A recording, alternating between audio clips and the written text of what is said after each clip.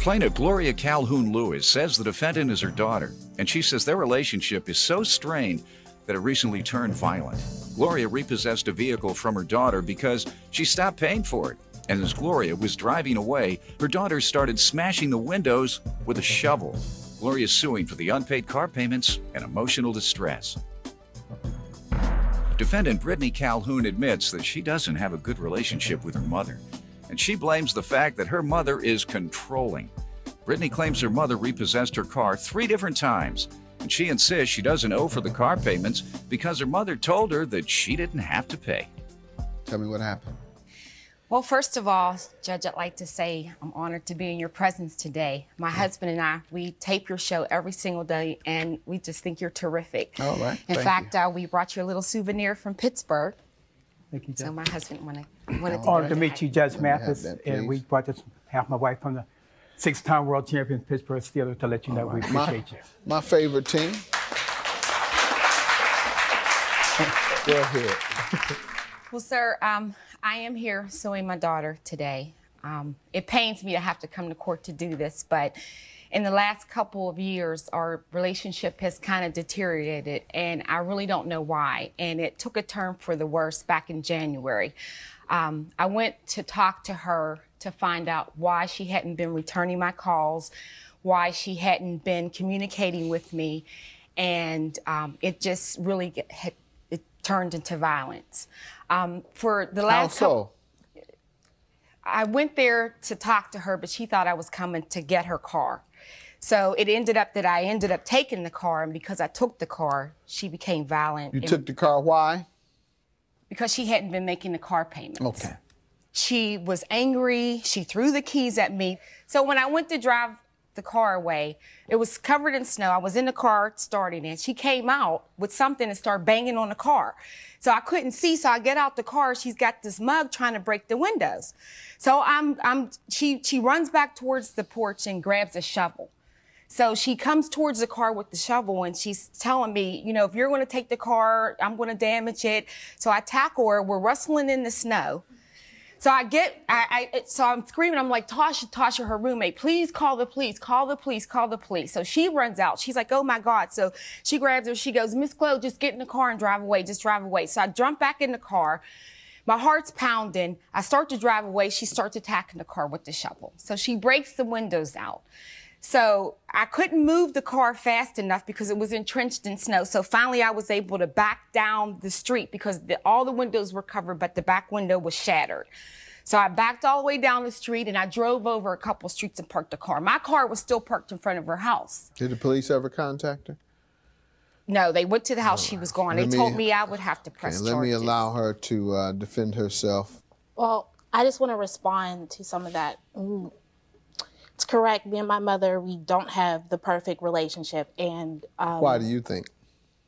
I think it just has a lot to do with our personality. She's very, very controlling, and I like to basically just make my own choices. How long has she been that way? All my life. Okay. All my life. So at some point, don't you think she needed to be very controlling? It's not that I don't want her input in my life, but just it shouldn't have to be her way or nothing else. After 18, I believe you're right. And particularly if she's not providing food, shelter, and clothing, I think you're right. She wasn't? She did provide me with a car. Well, I think she should have a lot of input because she's putting up a lot of money. But you should say, Mama, don't give me a dime, and I'm grown. I don't want your car. Hey, Mama, I don't need your car. Quit talking to me about this. Here, take your car. Matter of fact, that's what you were doing when you threw them keys at her, weren't you? There was a point where I did tell her that about maybe a year ago, because my mother's taken my car 3 times.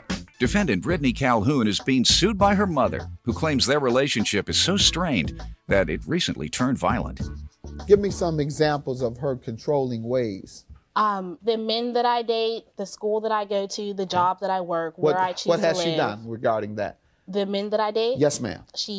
My ex-boyfriend, she didn't approve of him. Okay. It's not controlling. That's just expressing your opinion. But since I was dating him. Why didn't she approve of him? Just curious. Because in her to him, he was not a good person. Okay, yes. But because he was a thug. All right. He was a thug, and he was violent towards her. Was he? there were moments. Okay, good enough. What else? How about school? Maybe the school that I attend, if not my choices, and maybe of not going to full time to school and maybe working also. Gotcha. A way that you can become self-sufficient and not have to drive her car all your life.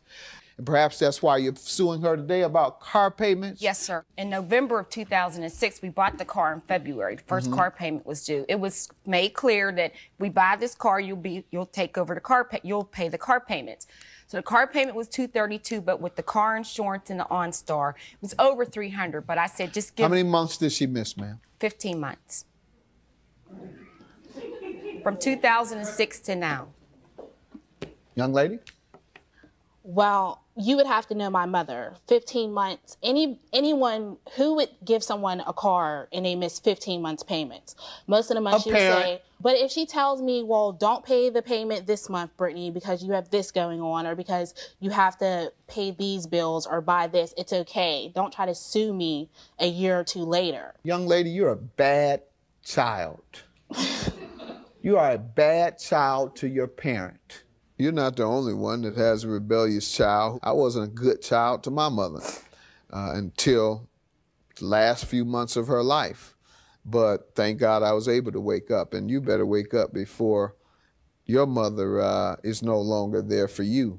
So don't feel bad. I mean, just you're part of a club. You're part of a club whose children rebel against them and they act out in a bad manner toward their parents. I don't know when and if that's going to happen to me. I have 4 children, and I don't think I'm going to be exempt from that. You know, I'm not going to be standing here crying, though. It's so just I love her. Well, let her know that and then call it a day. All right? Do you love her? Yes. All right, well, show me some love. Give me a sign. Show me a sign that y'all love each other. Let's see some hugs. Come on. Let's see some hugs. Meet her in the middle. All right, that's love.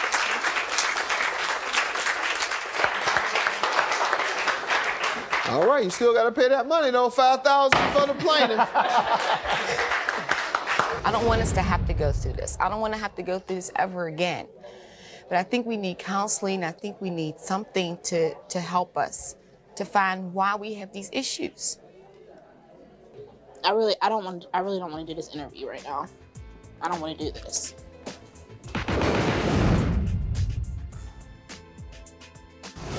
We recently spoke with plaintiff Gloria Calhoun Lewis, who told us that after their case was heard, her daughter, defendant Brittany Calhoun, didn't speak to her for a month. However, Gloria said that she and Brittany are now in a good place, and Brittany is engaged and has a young son.